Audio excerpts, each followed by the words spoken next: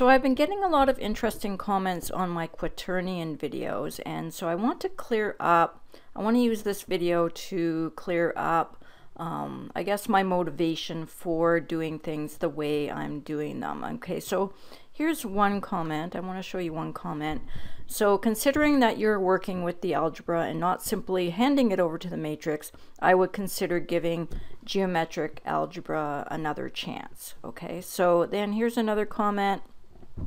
If you are going to keep making Quaternion videos, I really think it is in your best interest to give geometric algebra a try. Okay, so here's the thing. I've been doing things algebraically for the last 20 years, let's say, since I've been doing computer graphics and 3D volumetric visualizations and other kinds of 3D visualizations.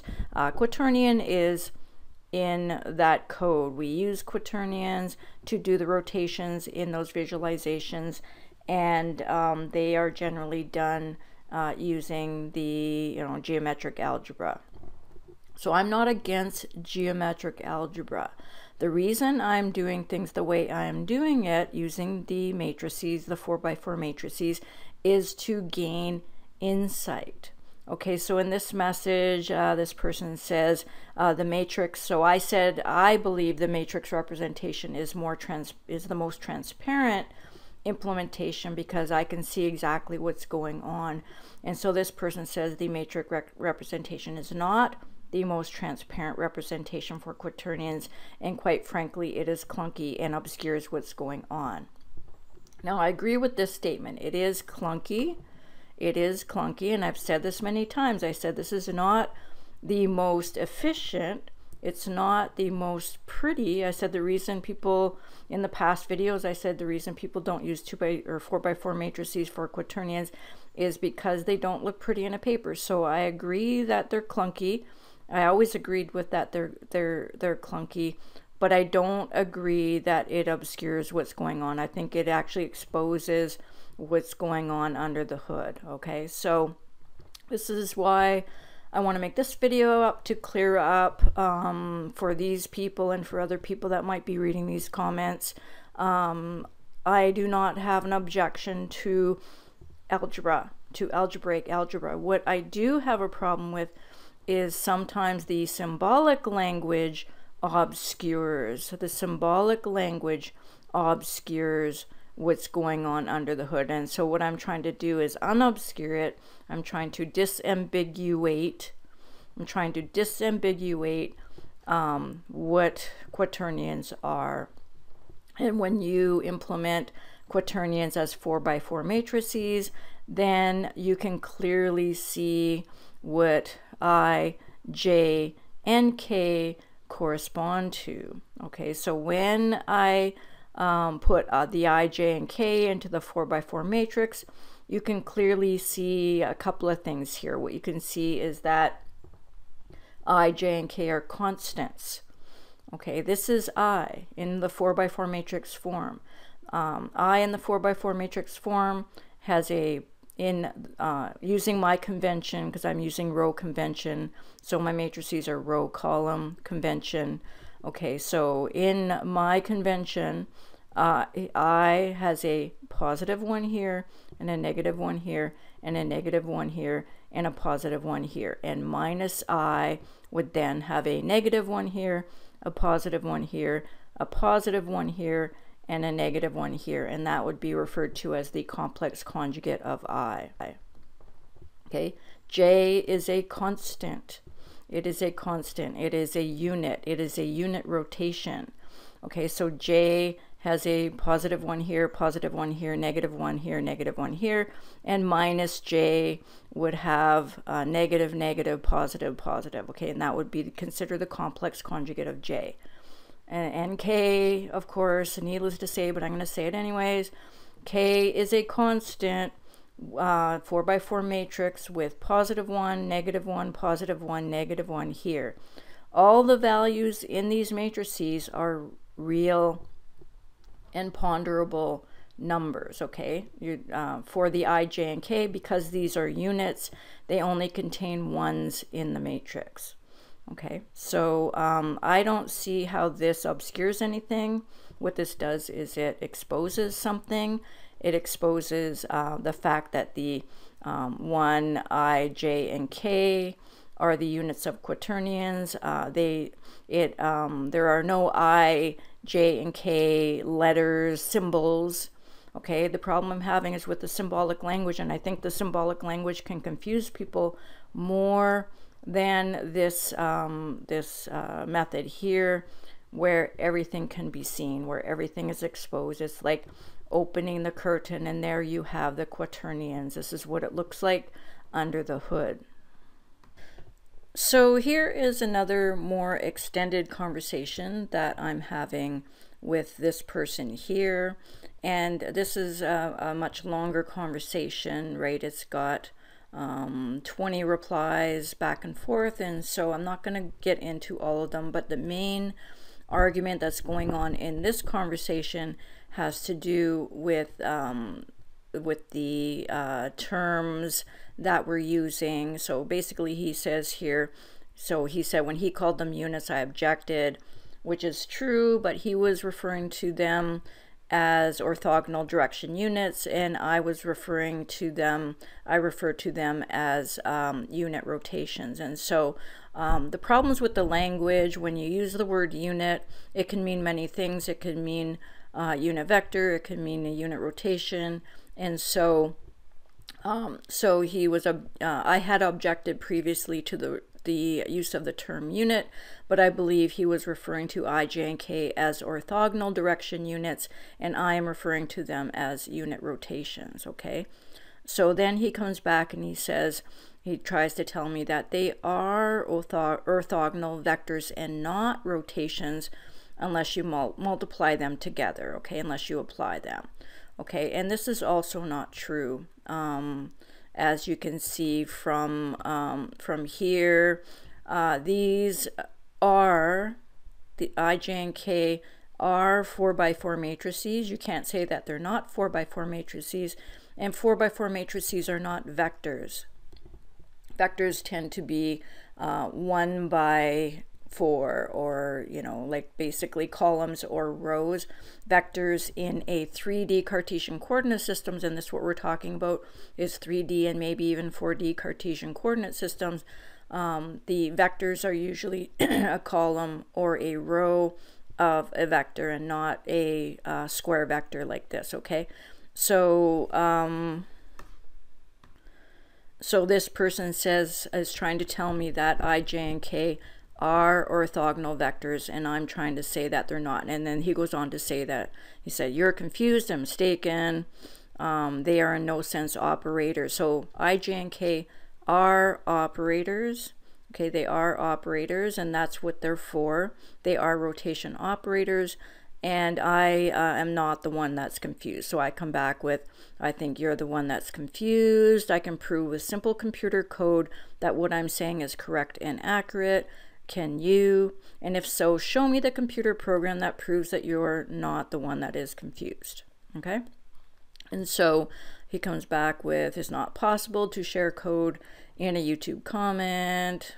And then he says, if you have I, j, and k, which are orthogonal, but they're not, they are orthogonal, but they're not orthogonal vectors, then they are vectors. He said, if you have I, j, and k, which are orthogonal, then they are vectors and not rotations, which is not true, except that they are orthogonally rotated from one to another, if you want to think of it that way. Well, I don't actually want to think of it that way. I want to think of the x, y, and z directions as orthogonal, and I want to think of the I, j, and k as rotations, okay, or as transformation matrices. Okay, they are the matrices that we use to perform rotations in a 3D coordinate system. Okay, then he goes on to say, if you add 2i plus 3i and you get 5i, this is linear, no rotation happens. No, what you are doing here, so you're treating 2i and 3i as vectors, okay, and you get 5i. But here is how I do it using matrices. So here is an online app that does matrix addition. Okay, so I already had this set up. So on the left here we have the matrix equivalent of 2i. Okay, so I has opposite sense. I occupies the backward diagonal, and the entries have opposite sense. So 2 times I would look like this in the 2 by 2 rotation matrix of the complex numbers. Okay, 3 times I would look like this. Okay, you just take the 3, so let me just go like this. So I, okay, this is I in the 2 by 2 matrix form of complex numbers. Okay, I has 1s in the backward diagonal, and they have opposite sense. This is a rotation matrix. This is a 90-degree rotation in the XY plane about an imaginary Z axis, which is into and out of the plane. Okay, so this would be this would correspond to a 90-degree rotation in the complex plane, in a two-dimensional plane, X and Y two-dimensional plane. Okay, so now 3 times I looks like this. 3 times I, so 2 times I, 2I looks like this, 3I looks like this, and when you add them together, you get a 2 by 2 matrix with 5s on the backward diagonal, and this corresponds to 5I. Okay, so if you add 2I plus 3I, you get 5I, and so basically what you're doing is you're creating a new rotation matrix. Okay, so this is 2I and 3I are rotation matrices, and when you add them together you get another rotation matrix. Okay, so this statement here does not prove anything because it's not proved that I, J, and K are orthogonal matrices. And here is an example of when you write things algebraically, you might be the one that is confused. Okay, so 2I is a rotation matrix, 3I is a rotation matrix, and when you add them together you get 5I, which is another rotation matrix. Okay, so this basically proves my point. It doesn't get away from my point, or it doesn't disprove my point. Okay. Okay, then he goes on to say, you can keep saying whatever and you'll still be confused. No, I'm not the one that's confused, but that's okay. Numerical matrix is not an operator. It is a vector. No, it's not. You can multiply orthogonal vectors to produce rotations. No, you can multiply vectors by rotation matrices to rotate a vector. Okay, that is basically what's going on under the hood. You're taking a rotation, taking a directional vector. When you take a directional vector and you rotate it by a rotation matrix, that directional vector gets rotated. Okay, you don't multiply vectors by vectors, you multiply vectors by rotation matrices to get rotations, and I can prove that in my code. That's what I do in my code, and I've given you all my code so you can scrutinize it as well. And anyways, I'm not going to read this whole thread. I'm not going to go through this whole thread. You can go through it if you want to. You can find it on my video, on this video here, the problem with quaternions.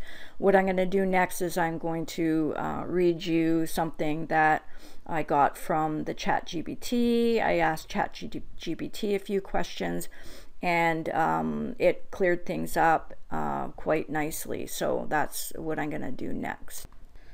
Okay, so here is the question I asked. Would you agree with me if I said that I, J, and K are not direction vectors, but instead are rotation operators?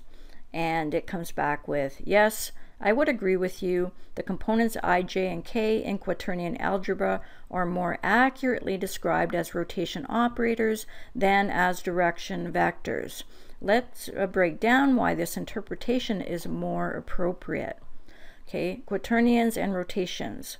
So the mathematical definition, quaternions are expressed as Q equals A plus BI plus CJ plus dk, where I, j, and k are the imaginary units. Okay, I, j, and k are unit rotations in my opinion. The multiplication rules for I, j, and k, as we know, are I squared equals j squared equals k squared equals I, j, k equals -1. And they define the algebraic structure of quaternions and are the foundational of how they encode rotations. Okay. The role in rotations. In the context of rotations, I, j, and k are not merely components along the x, y, and z axis, but rather elements that contribute to the transformation properties of the quaternions. So quaternions are transformations. Okay, this is very important. They correspond to specific 90-degree rotations around their respective axis when used in quaternion multiplication. So I corresponds to a 90-degree rotation around the x-axis, j corresponds to a 90-degree rotation around the y-axis, and k corresponds to a 90-degree rotation around the z-axis, just as I've been saying all along. Operators in quaternion algebra. I, j, and k operate within the quaternion algebra to modify vectors. So quaternions operate on vectors and other quaternions through multiplication, effectively performing rotation operations. Their role is intrinsic to how quaternions rotate vectors in 3D space. For instance, the application of I in a quaternion operation can be seen as applying a transformation consistent with a 90-degree rotation about the x-axis, as I've been saying all along. Distinction from direction vectors. Okay, vectors versus rotation operators. Vectors in 3D space are typically understood as entities with magnitude and direction that represent points or directions in space. So sometimes points like coordinates in a 3D coordinate system are represented by vectors, where you have an arrow from the origin to the point and they represent them as vectors. Okay, I don't really like that, but that's how it's typically done. Rotation operators like I, j, and k in quaternions define how a rotation is applied to these vectors, not just pointing in specific directions, but altering the orientation according to the quaternion multiplication rules. Okay, so action on vectors. When quaternions are used to rotate vectors, okay, quaternions are used to rotate vectors, the quaternion a plus bi plus cj plus dk acts as a whole to transform, acts as a whole to transform the vector through this operator here. And this is what I showed you in my code, where you have a quaternion, you multiply the point by the quaternion, and then you would multiply quaternion, the complex conjugate, by the output of this operation here, and you end up with the complete rotation. And so I showed you this in a few videos back, where you need both. You need to put set up the quaternion with the half angle here, and then you multiply your point by that, and then you multiply the output of that by the complex conjugate, and that's how you get the complete rotation. Okay, so we can talk about that again another time, but that's not the point of this discussion. The components I, j, and k are instrumental in defining this transformation, but are not acting as mere directional indicators. They contribute to the rotation operation by defining how the vector components are altered. So quaternions alter the vector. They are not the vector. Okay, quaternions are not the vector, and this is the point I'm trying to make with these people who are more familiar with vector algebra and less familiar with this matrix form of quaternions. They don't seem to get that I, j, and k are not vectors, even though there is a huge body of papers, of descriptions from the past that do describe I, j, and k as vectors. But here you can clearly see that they are rotations, they are transformations. Quaternions transform vectors, they are not the vector in of themselves. Okay, so intrinsic nature. Excuse me. I, J, and K are intrinsic to the algebraic structure of quaternions. They encode rotational properties rather than just directional information, and their multiplication properties are what make quaternions effective at representing 3D rotations. Okay, then it talks about the practical applications in computer science, which I've been doing for my entire adult life. So I am familiar with how quaternions are used to rotate things in 3D space, and how the quaternion multiplication is responsible for these rotations. Okay, so therefore, in conclusion, therefore, it is more precise and less confusing, in my opinion. So it's not more confusing to do it algebraically or do it using the 4x4 matrix. It's less confusing, in my opinion, because it led me to the understanding that I, J, and K are rotation operators within the quaternion algebra. They fundamentally define how rotations are applied and combined rather than simply serving as direction vectors. They're not direction vectors. This perspective aligns better with their mathematical properties and their application in 3D rotation scenarios.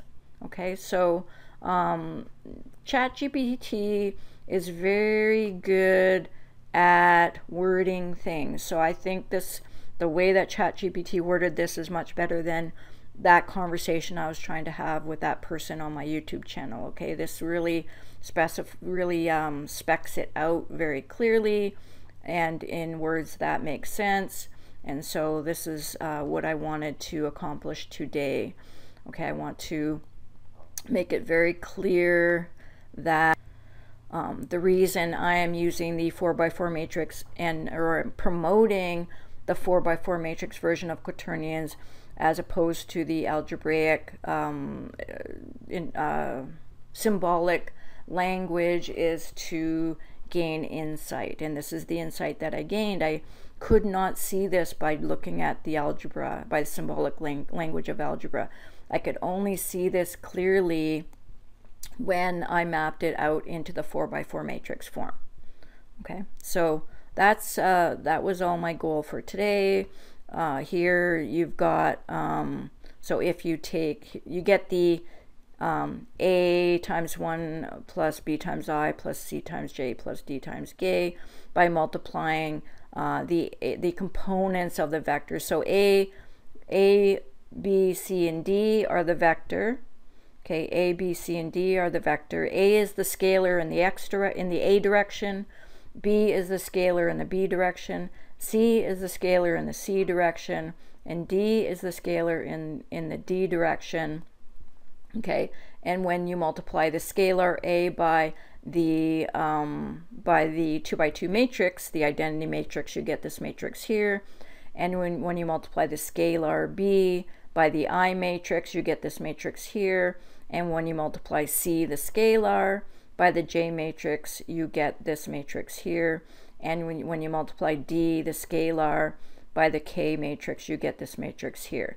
And when you add all these matrices together, you get this general quaternion in 4x4 matrix form.